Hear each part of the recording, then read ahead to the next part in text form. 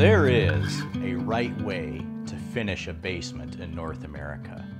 We look at new homes that are built across Canada and in the US in cold climates, and we realize the reason we have basements is because we had to get our footings below the frost line. And then we decided to live inside of them because it was extra square footage. One thing we need to understand though is finished basements are about a lot more than just weekend projects. So a couple things about the science of building good basements. One is we recognize that below grade, the vast majority of water that's in the materials and the concrete are going to dry to the inside of the home. Whereas above grade in a cold climate, the majority of dried materials and walls will dry to the outside. So when you build below grade, the ground is at 100% relative humidity all the time. It's going to dry to the inside. It's like trying to design a home in the Mediterranean. A couple things come to mind when we think about best practices of basement design. Number one, we need to make sure that we're draining the water, the liquid water away, and we're controlling the water vapor diffusion into the basement. The second one is controlling or addressing the water vapor diffusion that's coming into the basement. Remember, below grade, water vapor is typically drying to the inside, where above grade in Canada, North America, will dry to the outside.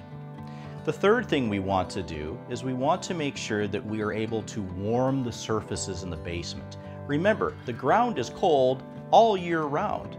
And so by putting good layers of continuous insulation, both in the walls and in the slab, we can make sure that there's no place for small droplets of condensation to start to occur. And that leads to things like smelly floors, smelly basements, that musty smell.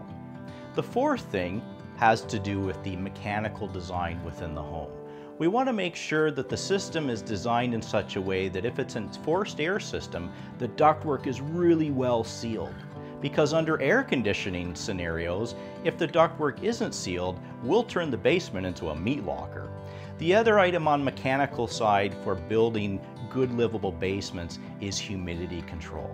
We would say, from a building science perspective, because the ground outside is always 100% relative humidity, because there will always be the possibility of liquid water, and because the concrete materials will tend to dry out for 7 to 10 years to the inside, a good, separate, intentional dehumidification system is ideal for the basement. And what we mean by that is a nice portable dehumidifier in the basement tied to a hose to the drain for the first few years life of the home. And that'll ensure that it maintains that extra relative humidity that is in the basement, maintaining good conditions and good comfort conditions for the homeowner.